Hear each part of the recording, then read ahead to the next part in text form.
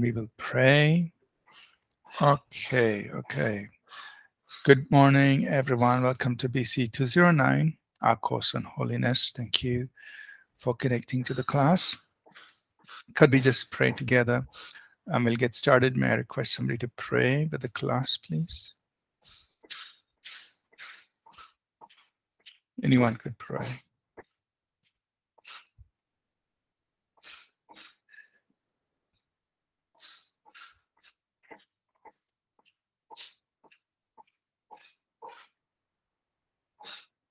All right.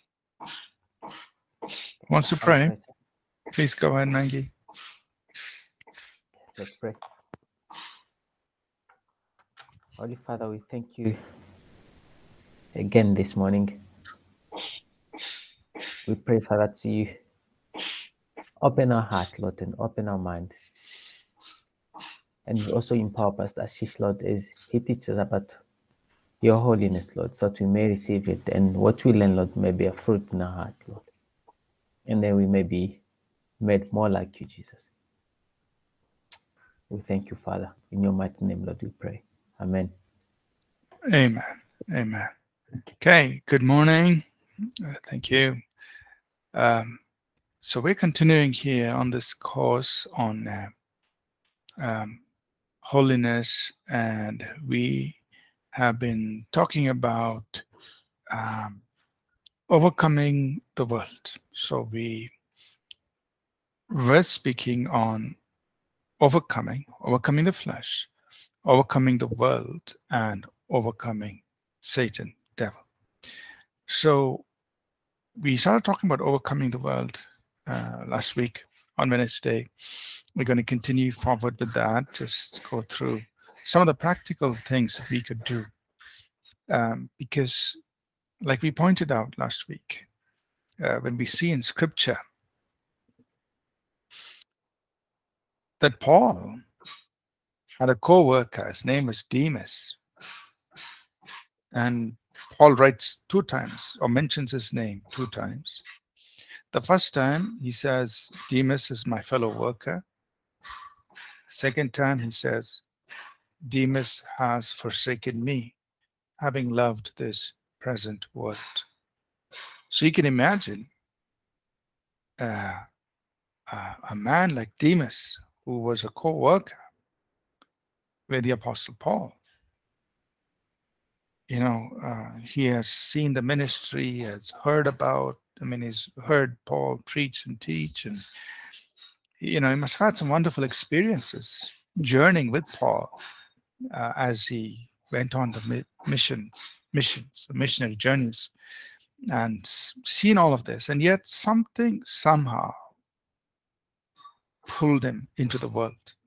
And Paul just says, having loved this present world. That means the pull of the world, the attractions of the world were so much that this man was willing to let go of his association with Paul, his involvement in the ministry, of his, I don't know where he was in the faith, whether he continued in the faith or whether he abandoned his faith. I don't know. We don't know anything what happened to him after that. But it's very sad, that Paul would write like that about a fellow worker, somebody who was with him, but then left and went because of the world, because of the pull of the world. So it's something all of us have to be very careful. Otherwise, even, see, we only think about the devil being deceptive.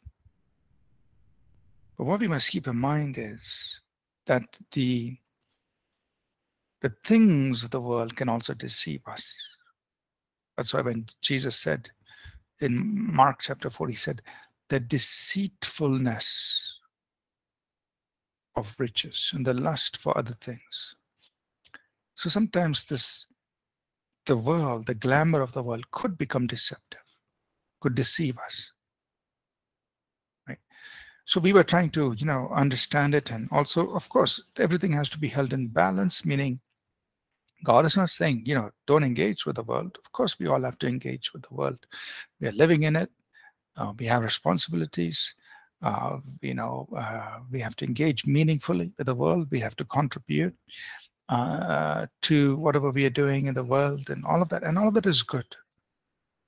And God gives us richly all things to enjoy. So God is not saying don't enjoy. But in all of that, we have to be careful that the world doesn't overpower us and control us, but we walk in victory over the world. So that's something we must learn to do. And hopefully these practical things will help us do that. So I'm going to go ahead and share the PDF that we were just looking at. So in chapter 6, Overcoming the World, we said, these are the areas of challenges, worldly influences, cares and pressures and troubles and persecutions.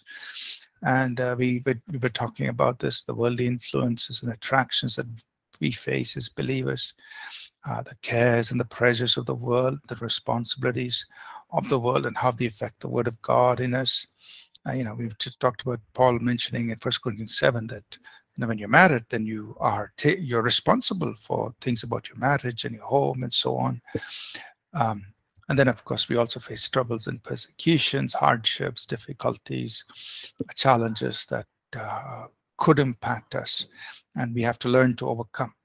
So how do we live as overcomers? We started talking about some practical things. Number one, we said, was to set our affections or our desires on things above. That means I am engaging with the world, I am interacting with the world, but my first and foremost desire is on things above. Right? That's ultimate. And out of that, we will do all these other things that are responsibilities from the earth. Okay, we will do it. But our desire, first and foremost, is on God. Right? So it's not that we don't enjoy things of the earth. Of course we enjoy, and God has given us richly all things to enjoy, but we live in this place where we are very careful not to let our affections for the world become more stronger than our affection for God, right? So we covered those things. And I'm not sure if somebody had a question here on this. I think there was a question from Abraham about managing some money and so on. So Abraham, is that something you want to ask now, or can I just continue? I remember there was some question we just left unanswered towards the end. Yes, sir.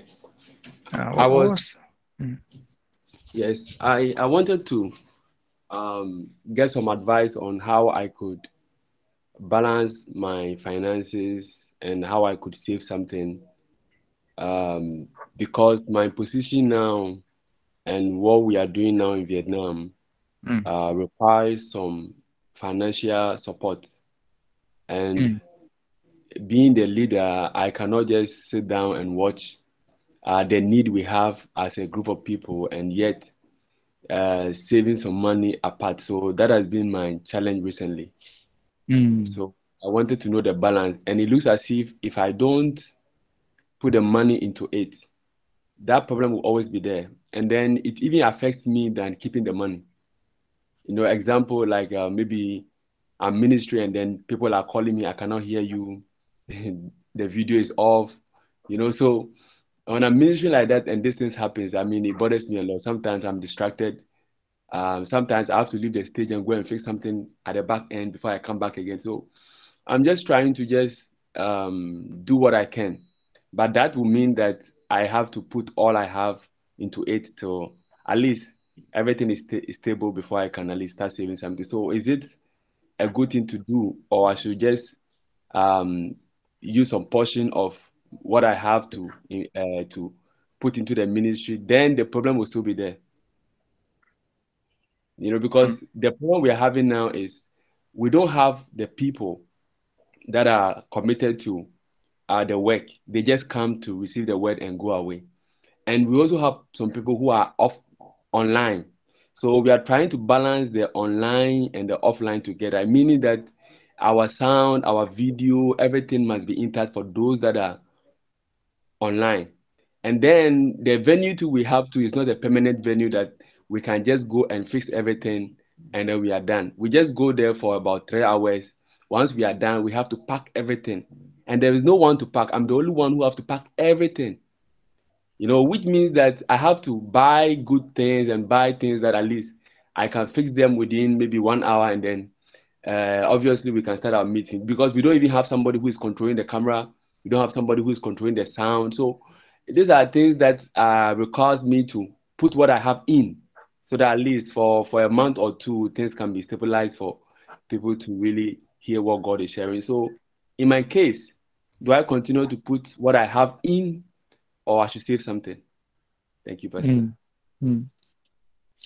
Yeah. So, Abraham, first of all, thank God for the work you're doing, and the heart you have to give of whatever you have for the work that God wants you to do. That's a very good thing. So continue with that. Now, in most cases, the person who is pioneering or leading the pioneering work is the person who is making the sacrifice, who is investing, who's giving into that work, and that's normal. Like it's something that we all have to do. That if you're going to pioneer a work, you're going to start something from scratch, then you are the one who's going to be pouring in. But your goal should be to nurture leaders as soon as possible. Two things: you need to communicate the vision, and you need to raise up people who would help you. Right? So then what happens is others can participate, others can share in the work that's happening. Right? Now, it's not easy, but that should be your goal. So one is communicate the vision of what's happening. Say, guys, this is a church. We're all in it together. We are growing together. We are serving the Lord together. So I want to give you the opportunity to serve. It'd be great if somebody can help with setting up, with packing up after the service. And you try to nurture leaders. Delegate that. And then it'll be great if somebody can manage the camera, if somebody can manage the sound. So that should be a goal. So in the beginning, yes, you would be doing all these things yourself. The first couple of months would be like that. But once you have people coming in, your goal is to delegate and have people participate, at least volunteer their time and help you with various things. And then from there, you get people to be part of things financially as well. You can just say, look, I'm not pressuring anybody to give, but the fact is God's work requires money. It costs money to rent the place. It costs money to buy the equipment. It costs money to, whatever the expenses are. So you say, I'm going to keep an offering box here. And those who want to give. Those who don't want to, there's no compulsion. But I'm just keeping. So what happens is maybe the first 2 or 3 months, you're putting your money, but then at some point you're going to transition. You're going to get, the people are going to participate. So those of you who are watching online, you can contribute online, and we give them information how they can contribute online. You're not forcing them to give money. You're just inviting them. You're giving them the opportunity, and those whom God moves their heart will give. And so once people are participating, first is they're being volunteers. They're giving off their time and energy and effort. Secondly, they start being part of it financially. Then what happens? Then you can reduce. You give whatever you wish. You can start saving your own personal money for your family's needs, etc. So you make that shift. Is that okay? Yes.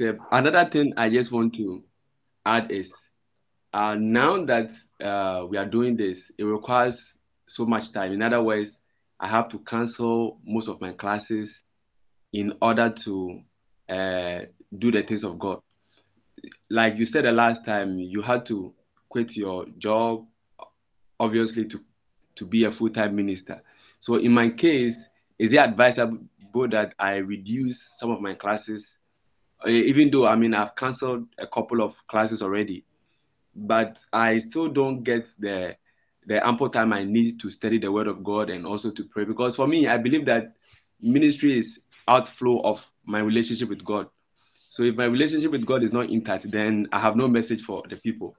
So in order to be in touch with God, I'll need more time because my way of studies require more time. I mean, I cannot just study the Bible for 1 hour or 2 hours. I need to be very relaxed and to have some knowing that I don't have anything to do today, and then I can study. But if I study under pressure, I don't really receive anything, and that will require that I cancel most of my classes.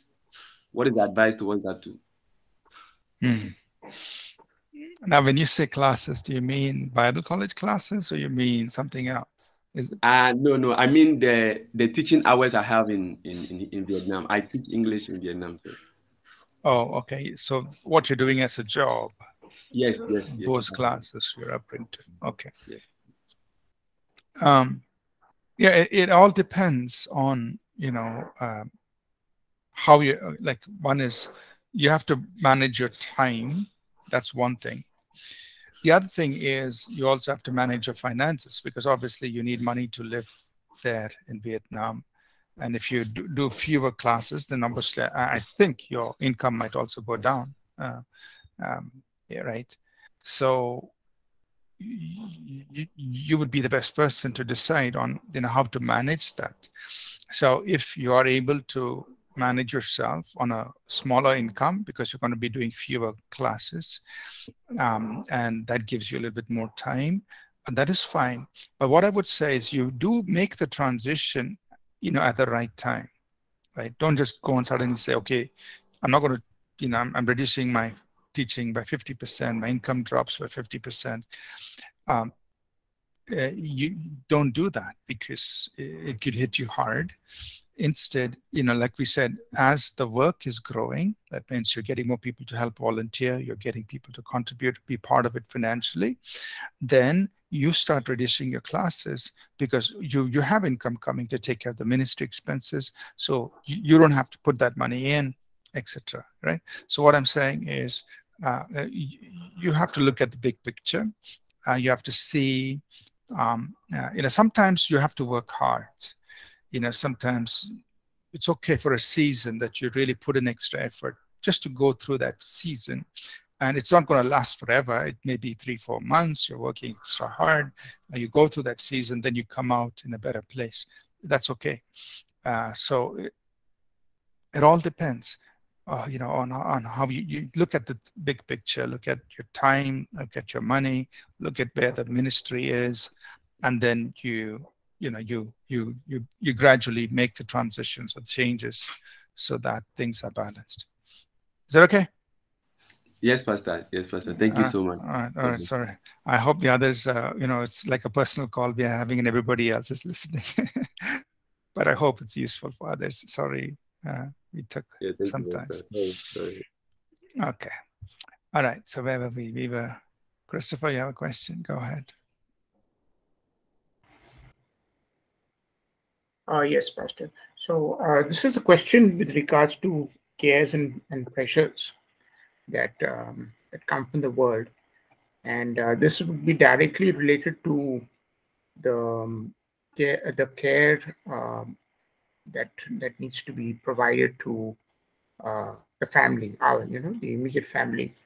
So I mean, there could be a couple of scenarios where there is a need for a more larger presence of the person who wants to serve God, but is caught between serving God in a larger capacity, and there are cares that need to be provided to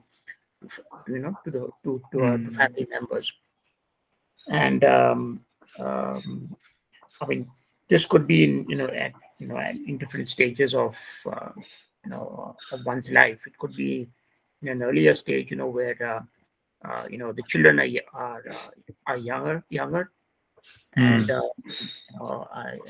mean, there have been some cases, because I've heard where uh, pastors or people who want to serve God have, in a sense, neglected the family, and they have spent their time to open churches and preach the word. So I just wanted to understand, where there is this need to keep God first, but there are also pressures that come from being a married person. How that sort of kind of balances each other, and where even at a later stage in the when a family has become, I mean, children have got older, but there is still a need to have that presence, to provide guidance, provide uh, you know that level of uh, imparting of whatever is required, for children, or for the spouse. And that could then not be not really active, could come in the way of serving God. So I just wanted to get your view on this. Mm. Okay, yeah, that's a very important question. I can share with you, my personal perspective and how I have tried to live my life. There may be people who agree with me, there may be people who disagree, but what I've tried to do is I've tried to see, okay, let me say, from a biblical perspective, I feel the Bible tells us very clearly to be responsible for our families, right? Because you find this, in 1 Timothy chapter 3, Paul the apostle is talking about spiritual leaders. Basically, he's talking about bishops and deacons. That means those who are spiritually leading the church and those who are serving the church administratively, like a deacon type. And in both cases, for both roles in the church, one of the requirement is they should take care of their own family. They should take care of their wife and children, both. And this is in 1 Timothy chapter 3. Same thing in Titus. So these are pastoral epistles. So Paul has nurtured Timothy, he has nurtured Titus. Both are these young men, and they are in leadership. And to both of them, in both Timothy and Titus, as part of the requirement for spiritual leadership, Paul says they should take care of their family. So that's what my conviction is.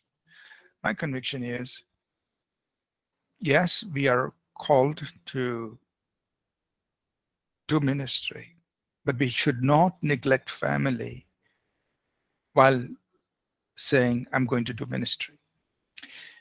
So, but everything you have said, Christopher, is so true, and sometimes very sad,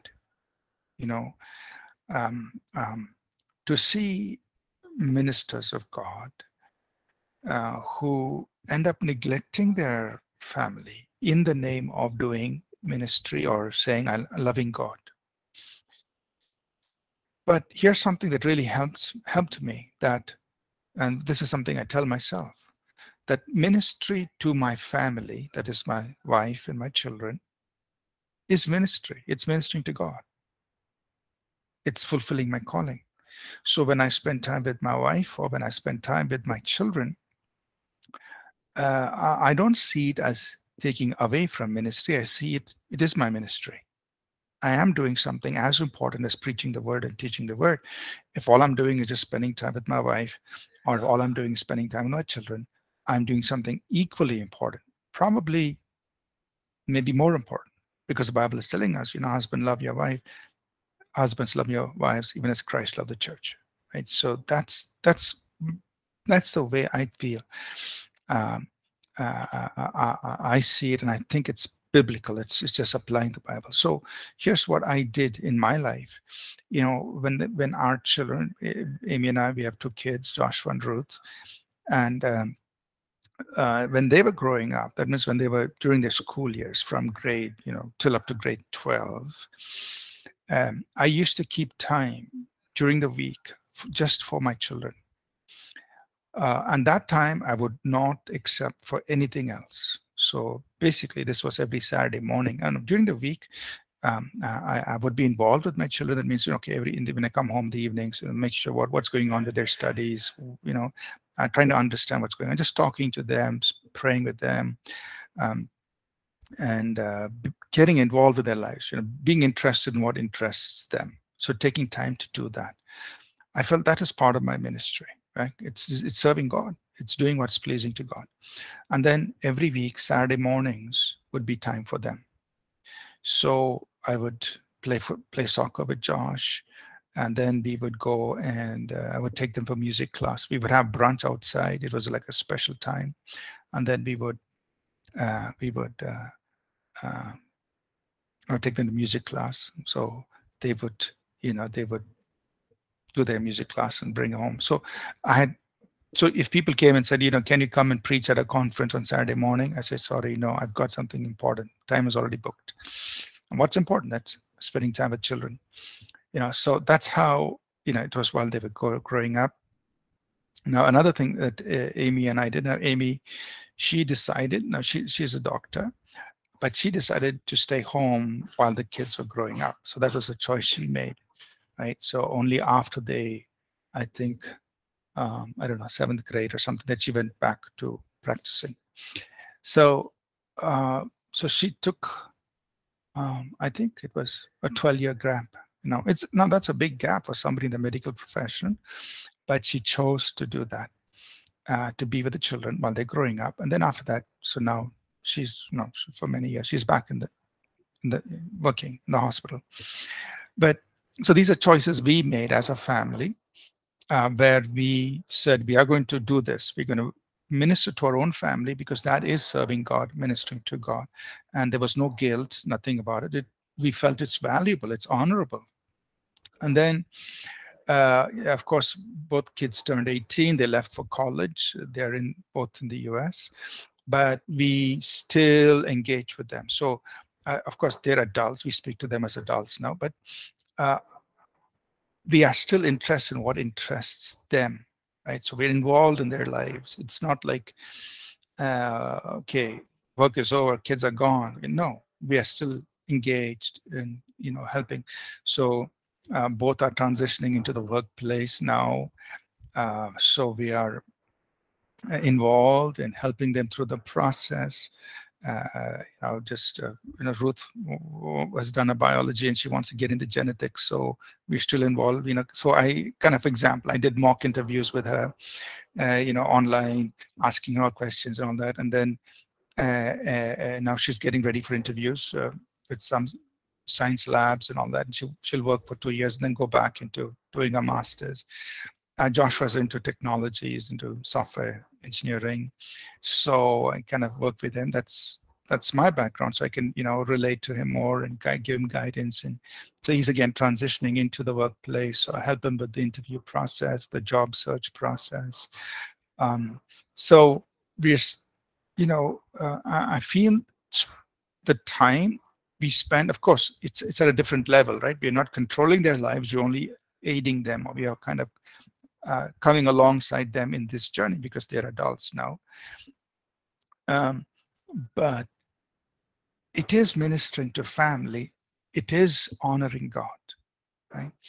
And, I'm looking forward to the time, I believe in God, that one day, together we can serve God, in with different nations, and all of that will come in its time. But now they're going through their, education, job transition process, all that. So to answer your question, Christopher, I feel that we shouldn't look at it as a burden, but we, our time that we take to minister to our family, we should look at it as an honor. We should look at it as something God has privileged us to do.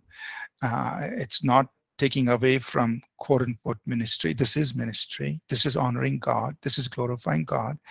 And this is something God has, called us to do, in as much as he may have called us to preach the Bible, or minister to the people. This is also a calling which we have to fulfill.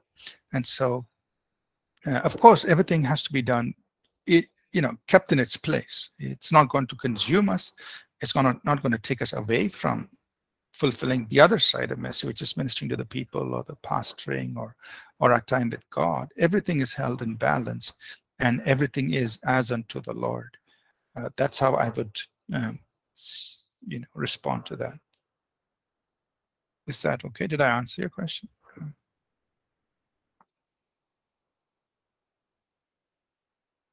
Okay. All right. So good. Let's move forward with what we were talking about. All right. So number 2 is, we, as part of how we overcome the influences in the world. So one, we said, we keep our affections on things above. While we are doing the things we're supposed to do, our affections are on things above. Secondly, we stay sanctified by the word and the spirit.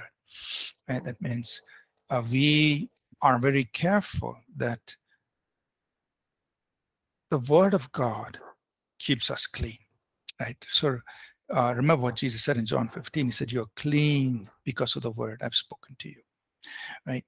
So now the point is this, right? There will be things in the world that try to contaminate us. How do they try to contaminate us? Sometimes it could be by trying to affect our thinking, the way we look at things, or by affecting our affections and desires, pulling on our desires, and so on. So the things of this world. And that is where the word of God keeps us clean, right? Depending on the Holy Spirit keeps us clean. Like I said, last class, the word of God, the spirit of God, the word of God, the spirit of God. This affects everything. Right? So, if there's a pull, example, and there's a pull. So, example, you think about a salesperson. Okay, in whatever industry, he's doing sales, and of course, usually in many industries, for salespeople, their salary is, they have a fixed amount, and then they have what is called as a commission. That means, okay, if you make so much sales for the company, you will get that variable amount, right? So there's a fixed amount, there's a variable amount. This is typical for business people in business development. So basically, it's like an incentive. Now, you do more sales, you get more income, right? Now, suppose the salesperson, he goes to sell his product, whatever he's selling, he goes to somebody, and then they try to strike a deal with him. They say, "Look, we will give you this order, but we need a kickback. We need a certain amount you give to us off the books," right? So they're trying to strike a deal. So for the salesperson, it looks very attractive because he can tell his company, "I have closed so much in sales," and of course his income is going to increase. But these people want a kickback. They say, "Look, if we give you this order, you've got to give us so much money off the books. No, it's unaccounted for." Now, so he's got to make a decision, right? What should I do? So look, there's the pull of the world. There's the affection of the world. There's the attraction of the world. There's something that's being presented to him by the world. Of course, if he is in the word of God, the word of God teaches us, that wealth gained through dishonesty, that will make itself wings and fly away. It's going to go. It's not going to bless you. So I'm just giving one example, but like this, there are many other scriptures that teach us to walk in integrity. And so he says, "Look, I'm not going to do it," right? So he's keeping himself clean because of the word of God, or by the word of God, in that situation where, of course, we all want to make money, we all want to be successful, but we want to do it the right way, right? And so like this, there could be so many examples where there is the pull of the world, but you have to be in the Word of God, and the Word of God helps us stay clean, while the world will throw its attractions, its options before us. Right? You stay clean, stay holy, stay pure. Number 3, when we are engaging with the world, what we have is we have faith in God and we have a renewed mind. So this is something very important for us to overcome the world. Our faith in God and a renewed mind. Right? That means we choose to operate out of a place of faith in God and a renewed mind as we deal with the things of the world. Right? So we think differently. We look at the pressures or the challenges through faith in God or the renewed mind, rather than just the natural mind. Right? So when you face problems, you use your faith in God, you use a renewed mind to overcome the winds and the waves, the mountains, the hindrances, or closed doors. And so that makes a big difference. That means the world is not dictating things to us. We conquer the world. We are dominating the world through faith in God, and as we live out of a renewed mind. So there can be just numerous challenges, whether you face financially or whether you face it in your job, in your work life, or other areas.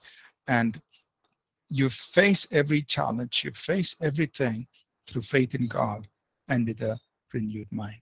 And that is very important for us to live victorious over the world. Okay, and one last thing is this. Another important thing for us as believers is that we must learn to be spiritually minded and earthly wise. So sometimes, we think that, well, if I want to live holy, if I want to live pleasing to God, I should not be smart in the things of the earth. No, you should be smart. Right? We should be spiritually minded, but also be earthly wise, because look, as long as we are on the earth, we have to engage with the world. That means, there are a lot of things we have to do that has to fit into the systems around us, meaning, there is a civil or a government environment in which we live, and the government has the rules and laws and provisions. There is a business world, or, all these different areas where they have their own systems of working, and we need to understand. We need to be wise about how we engage with the things of the world and use it to our advantage. Use it to further the purposes of the kingdom of God. And so that's being earthly wise, right? So there's nothing wrong. There's nothing wrong in understanding or learning how these systems work and leveraging it to your advantage, right? So, for example, Jesus said, and I'm sending you as sheep in the midst of wolves. Yeah, things are going to be harsh. Imagine sheep in the midst of wolves. How is sheep going to survive? Wolves are going to, tear them apart. How are sheep going to survive? Well, he said, you've got to be wise like serpents. So use the wisdom of God. Be wise. Be harmless. That means we are not going to fight. We are not going to, attack or, use evil, but we are going to walk with wisdom, right? So we are sheep in the midst of wolves. We must walk with wisdom. So, for example, let's say when it comes to money, there's nothing wrong in being a good steward of your money, and I shouldn't say nothing wrong. It is a necessity, right? We are in this world. Yes, we are spiritual people. We want to live holy, but you need to be wise in the way you use your money and how you manage money, how you save, and how you prepare for the future and what you do. Right? Same thing with our church finances.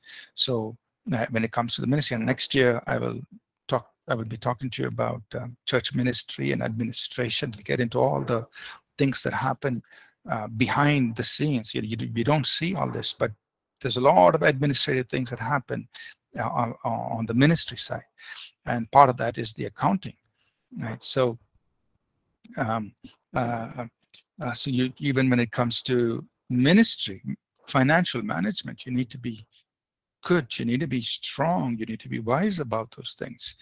And whether for your own personal life or when it comes to ministry, we need to be earthly wise.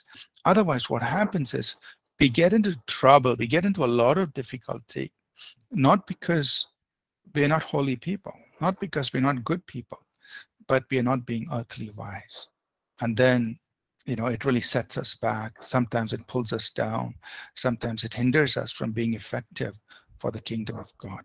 So to close here, how can we live victoriously with the world? I want you to think about these 4 things. 1, keep your affections on the things of God.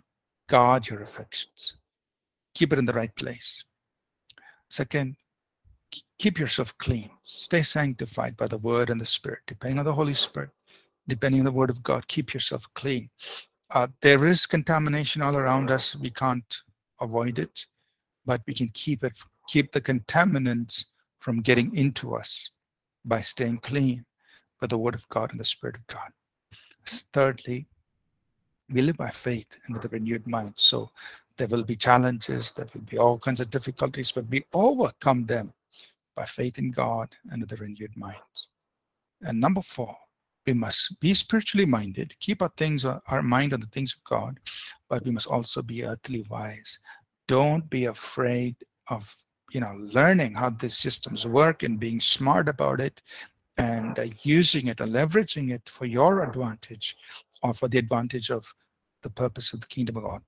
I'm not saying be dishonest. No, we're not being dishonest, but with integrity, leverage these things for your advantage or for the advantage of the kingdom of God. Okay, so let me take any questions here as far as we're talking about overcoming the world, dealing with things in the world. So let me see if there are any questions here. Okay, any practical questions here when we are talking about dealing with the things of the world, overcoming the world, how to live victorious over the world? Any practical questions?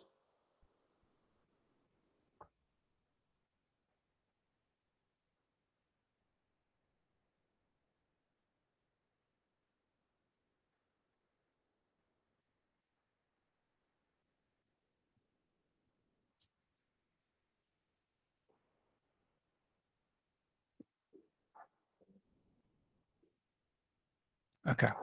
Yeah. So Divya's question is it through the renewing of our minds that the word of God sanctifies us? Yes. Right. So that's the way how the word of God works. That's one of the ways, right?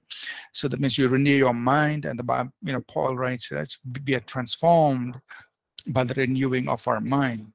So that's one of the ways. Other ways are like, the word of God, as we receive it, it sets us free. The word of God instructs us on how to live right. The word of God corrects us.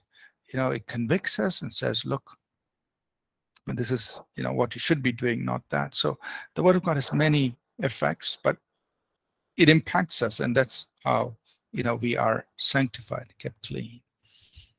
Okay. All right. I see Christopher has raised his hand, and who else? And Anita. Anita, go ahead. Anita, go ahead. Pastor, I had a question in respect to New Age teaching right now.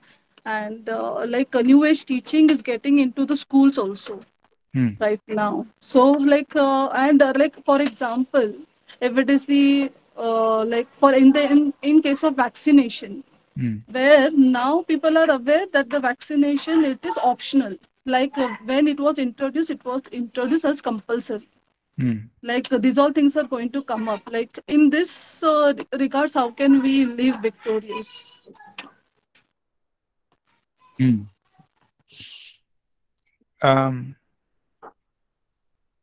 So you're asking, you're asking specifically about vaccination, or in general about the new age ideas? I'm sorry. Actually what happened is, like when vaccination came, Pastor, it was like told compulsory. Like whereas people now are fighting against it, and it is there in the government. They have the legal papers where they can show and can say that it is optional. It is not mandatory. So like wherever like new age teaching is now, they want to enforce in the schools also. So it will be enforced, like how the vaccination initially when came, everybody thought it was mandatory, like that. And like if you see in the gender equality or whatever they are coming up with, and it is a new age schools are coming up, and these all things are getting in their studies, as a syllabus it's getting introduced. Like in all of this, how can we live victorious, and how we have to make our children aware, or how do we have to select the schools, and because everywhere we are going to face this in these days. Okay. All right. Let me. Okay. I'll try to answer this. So about vaccinations, I know that's a kind of a medical issue. Yeah, the pandemic happened, and vaccinations came on subsequently. So, the fact is, in almost all of the developing worlds, vaccinations has been around for many years, right? So when a baby is born, at least in most of the developing world, kids are vaccinated. They are given, MMR vaccine, measles, mumps, and rubella vaccination, and other vaccines, which is a normal thing in the developing world.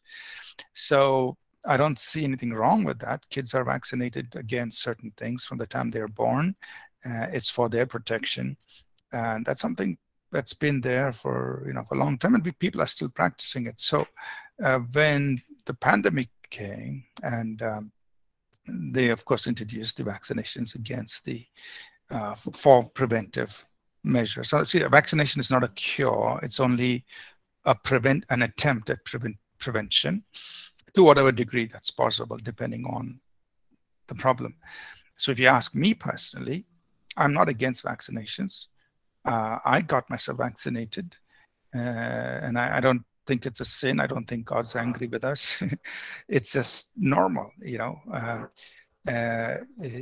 the US, people get flu shots, vaccines. They do it every year. It's just they do it. Of course, in India, nobody talks about flu shots. I mean, maybe some hospitals they have, but so different parts of the world. But basically, medicine is not against God. Medicine is a way to help us.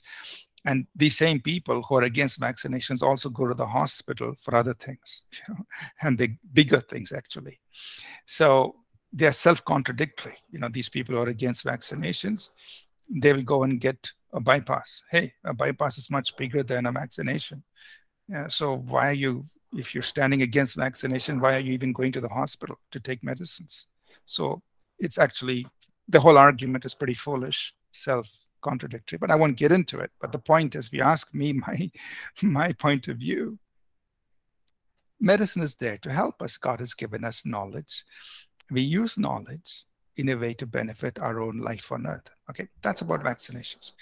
About New Age teaching, again, you see, these things have been there for a while, from a long time, meaning right from our days, like 30 years ago, 40 years ago, our biology books had stuff on evolution, and things have only progressed like that. And so even today, there may be other ideas. Or then, in government schools in India, they're trying to bring in Hindu philosophy, Hindu teaching. So all these things are there. Different parts of the world, people, are dealing with different things, and it's been there for a long time. Just that new things, or maybe the variations, keep coming in. So how do we combat that? Well, the most important thing is that as Christian parents, that we do our part to provide the understanding for our children. And again, children are growing up, so the way they understand, the way they learn will change. And we have to provide that input into their lives as they're growing up. So as kids, we can tell them, this is what the Bible says. We can tell them Bible stories. But then in their teenagers, they're not going to listen to Bible stories. They're going to ask questions. They want us to explain. So we can't just say, just believe. No, they want to know why you believe. Why is something so? So as parents, we have to explain. We can't just say, just believe it because pastor told it. That doesn't work, when they're in the teenage years. In the teenagers, they are thinking. They like to think independently. And so we need to support that process. We not discourage independent thinking process. Encourage that. That's how they become adults. Don't think it's a violation of who God is. No. The ability to think independently and ask questions is a good thing. But we need to be able to explain. We need to show them why. And then eventually they become adults where they want to reason, they want to make decisions, and we encourage them through the process. So just to answer your question very quickly, the challenges in schools have been there for many decades now.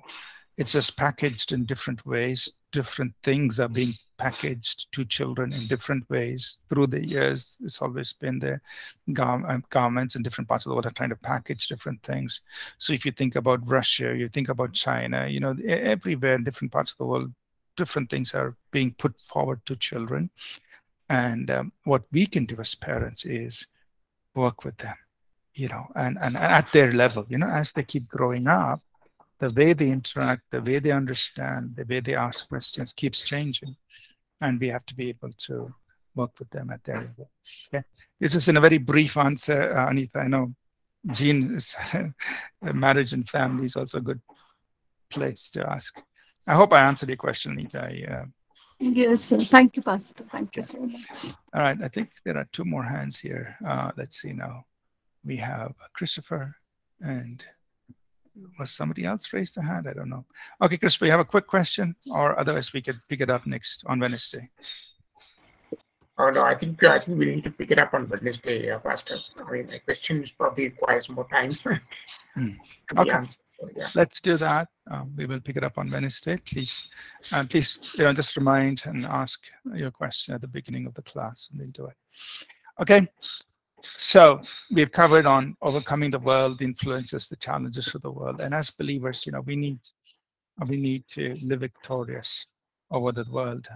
Like Anita was pointing out, things are getting complicated. Things are getting even more, vicious and difficult and complex. But God's wisdom is there, and as individuals, as church communities, we can overcome. Yeah. Okay, let's close in prayer, and we will dismiss. Who would like to pray, please? Somebody could pray and dismiss us.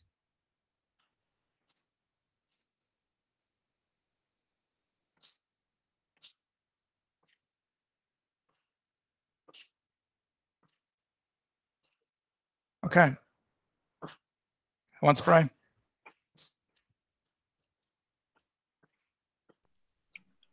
Can I pray, Pastor? Go ahead, please. Be nice. Yeah. So let's pray. Our gracious Heavenly Father, we thank you for this beautiful time, Father God, of learning, Lord. Thank you, Father God, for your word that you help us to, that you give us, Father God, to sanctify ourselves. Thank you for the Spirit, Father God, that you help us to direct us, Father God. Yes, Father God, in this complicated world, Father God, help us to grow and grow more in you, Father God, so that the time will come when we will face the challenges and the things, Father God. We will be the victorious, we will be the conqueror, Father God. We pray that, Lord Jesus, each one of us, Lord Jesus, we will grow in you, Father God, with a one accord and one mind, Father God. And as we are pursuing these classes, Father God, help us to help us to understand the things, Father God, in a more deeper way, Father God, so that it will not go vain, Father God, but it will be always established in our heart, in our family, in our societies, Father God. Thank you, Father God. We submit everyone into your mighty hand, Jesus. And we ask this prayer in Jesus' mighty name. Amen. Thank you, Pastor. Amen. Amen. Thank you. Thank you. Thank you, Rowan. See you again. So no class tomorrow. I'll see you on Wednesday. Okay. God bless. Thank you, Pastor. Thank you, everyone. Rupa, happy birthday. I think your birthday was yesterday or day before. I'm not sure. Sir, my birthday? Was it your birthday? No, sir. February 28th. Thank you. 28th. Okay, okay. I saw one name. It comes up in our management system. Must be somebody else. Okay. Maybe, yeah. Yes. Thank you. God bless. Bye, everyone. See you all.